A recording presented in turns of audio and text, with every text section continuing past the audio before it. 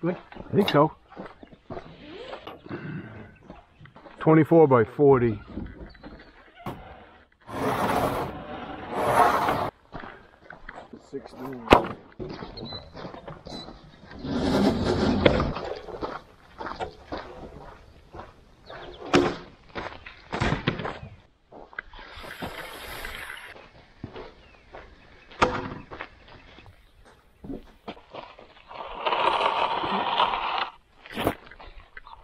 That's 40 foot 1.5, so as long as we're that long at least.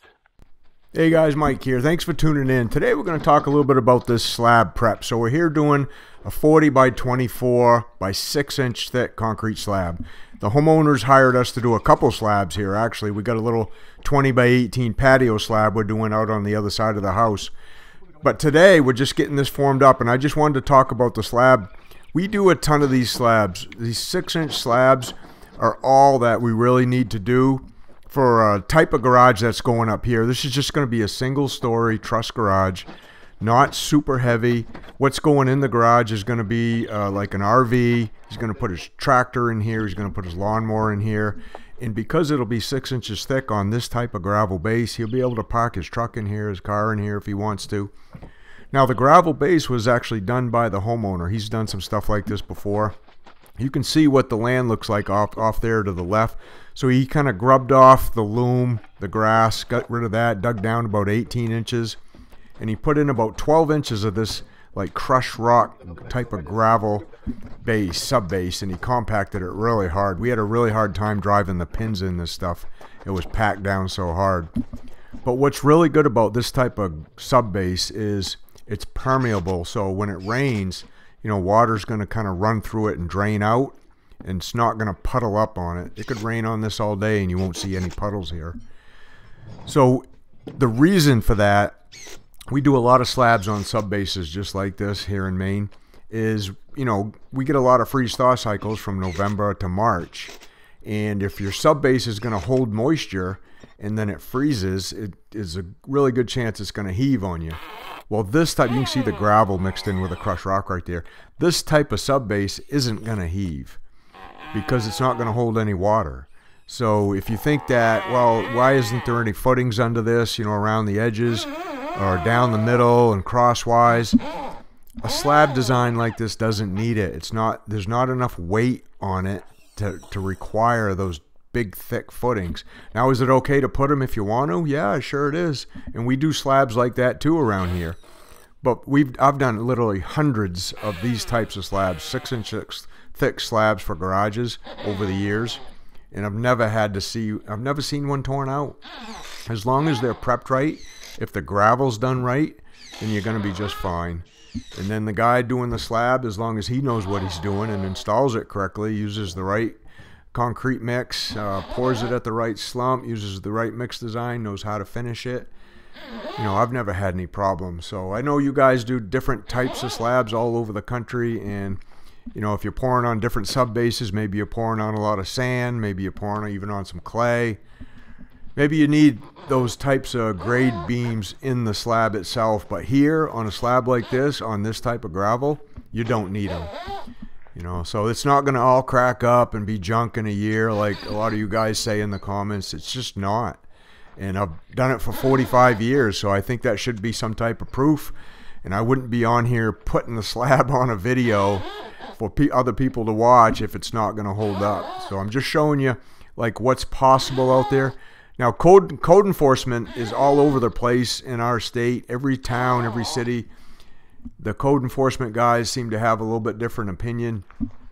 This guy was actually pretty cool. This is a pretty small town we're in, and you know, we definitely check with them to make sure the slab we're putting in is okay with the code guy in that town, and he was perfectly fine with this type of slab going in like this for based on what it's going to be used for.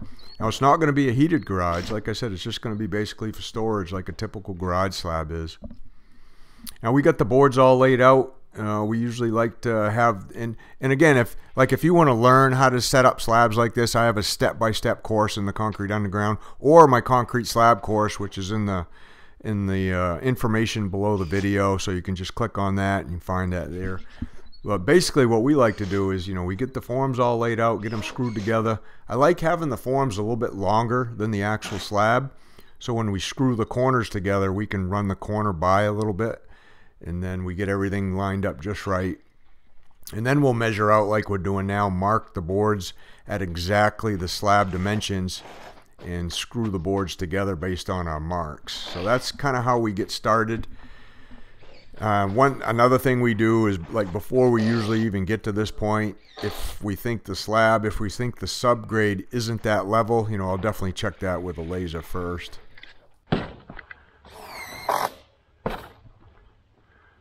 Alright, so after we get all the corners screwed together, we take a look at it. We step back, take a look, see if it's kind of on the gravel pad where we want it. Because we got to get it square, so... Kind of looks like the back could go a little bit that way, huh? Looks like it was meant to go that way a little bit. But... I think so, yeah. You push in on this board a little bit, and I'm going to slide the back about a foot this way.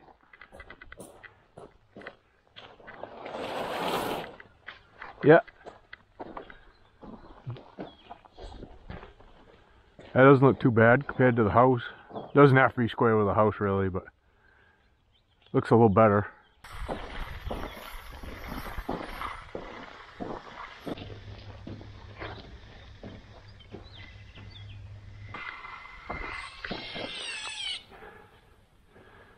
"45 foot 9 inches.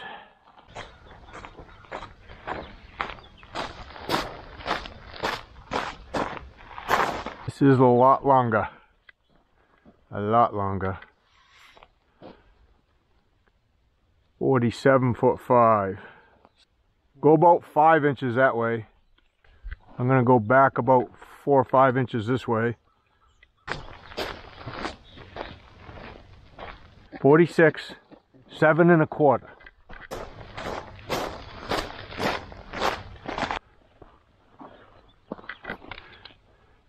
Seven and a quarter. Alright, so that gets us square. So we'll stake the corners so the corners don't move. Then we'll run our strings around like we always do. And then we can get the rest of the boards all nice and straight.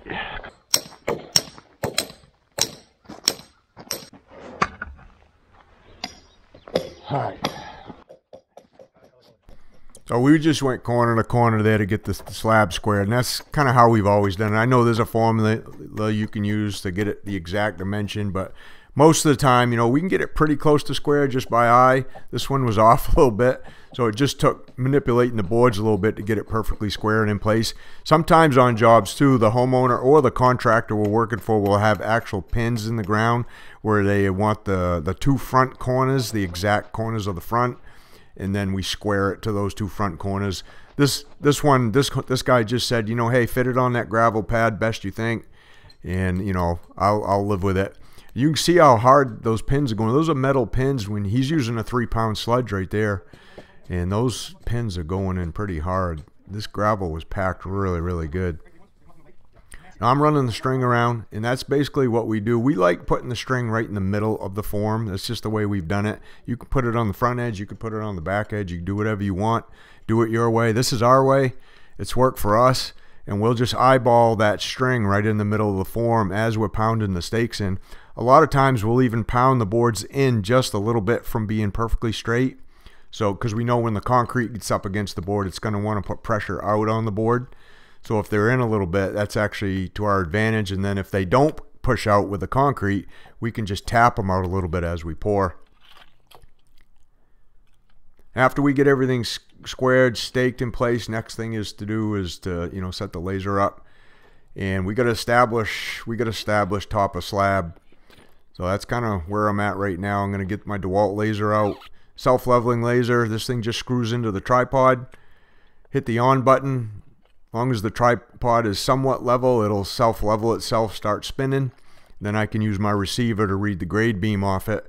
This is the fastest way that I know how to set grades to slabs like this.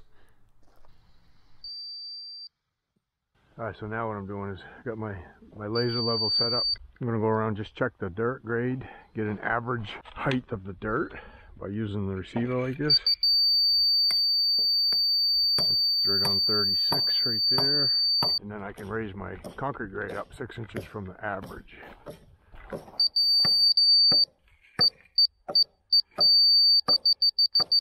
About 37.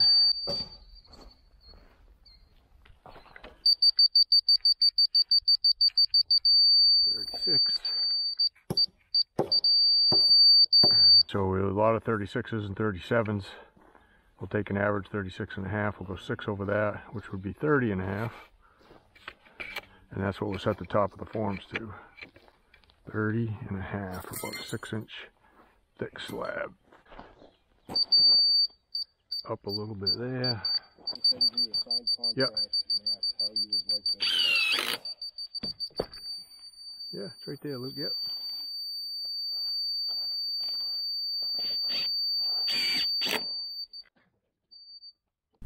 As you can see, we were using a drill driver, and I like those 2.5-inch deck screws, the T25s. Those hold the forms really tight, and they're a lot easier to strip afterwards too when you come back, and you can reuse them over and over again.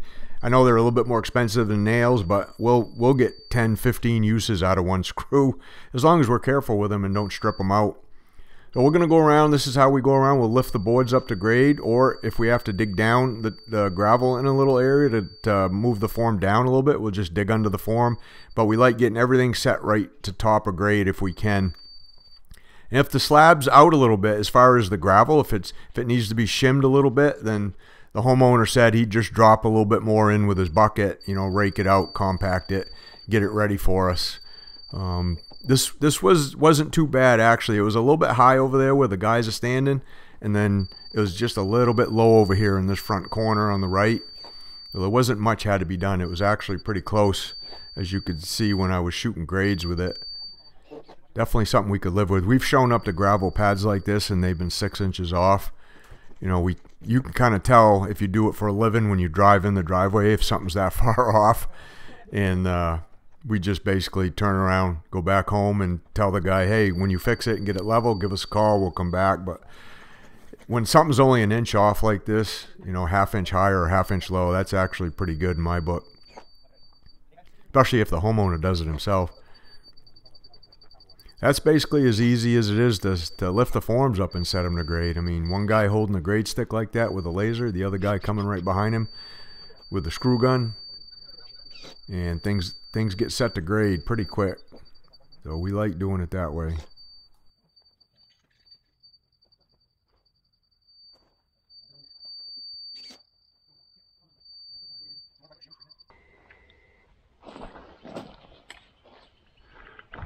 Alright, that's the forms for this slab. Now we're going to move over. They got a patio. Over here we're going to set up 20 by 18. So where we're really thick here, he's going to sprinkle in a little bit more gravel for us. We'll rake it out just to get it closer to 6 inches. Oh, this is pour day. We brought the wire and the rebar back with us on pour day. We didn't have it with us the day we were setting up. And again, if you're not a subscriber and you want to see the pour here and you want to see that other patio, that'll be on another video. So please consider subscribing. And if you want to learn how to do this, if you're thinking of doing something like this yourself, or if you just want to learn how to do concrete, you know, consider joining the Concrete Underground. I got all kinds of training videos in there that teach you how to do stuff like this. Right now, we're just getting the wire all laid out. We don't have chairs to put under this. We'll just pull the wire up into the concrete as we pour. We've had really good luck with it that way. And again, like the wire in this case is just going to hold the concrete together. When we power trowel this, right after we get power troweled, and we're going to saw cut contraction joints, expansion contraction joints in the slab. So we don't have trouble with slabs just cracking up and breaking up. I mean, that you got to have really bad subgrade issues if that's going to happen to a concrete slab, if you know what you're doing as a concrete guy. Now, if you don't know what you're doing as a concrete person, and you just pour concrete in here and you pour it really wet, then yeah, you're going to have the slab crack up because you're pouring the concrete way too wet. It's gonna shrink up on you, and it's that, you know, pouring it too wet weakens the concrete. Well, then you might have issues with it cracking. But we don't have those type of issues because we know what we're doing. We know what type of concrete mix design to use. and we put special chemicals in the concrete to actually help strengthen it even more. So our slabs don't just crack up. If something cracks here, then it's probably because something moved, something settled, or something heaved. And like I told you, again, a gravel base like this, if it's compacted properly, isn't going to settle. It's not going to wash away. And if it doesn't hold water under it, then it's not going to freeze under it and heave. So there's very, very minimal chances that this thing will crack, other than in the sawed joint that we saw in it after we get done power troweling. So the wire in here is good. I mean, it does help hold it together if it cracks. It does add a little bit of load transfer to it because it is reinforcement. But if you're looking for something to really supersize your strength in here, you'd probably want to tie a mat of rebar in here, maybe, you know, a foot on center, 16 inches on center, get it up on rebar chair so it's up in the middle of the slab. And that's really going to help you distribute, you know, load from driving really heavy equipment on something like this. But no heavy equipment here. You saw the size of the guy's tractor. You can see his car back there. And then his little camper isn't very heavy either. So this thing's going to hold anything this guy has, and it's going to hold up for a really long time. So we're using the fiberglass rebar around the edges. We like to tie a double row rebar around the edges. That also locks in the wire too. It ties the wire together really good. And then we'll tie the wire too so that doesn't move as we pour. And then we just, you know, show up early in the morning, get ready for pour day. So that'll be on the next video. Make sure you like and subscribe. Come on back, see the next one. Thanks for watching. We'll see you later.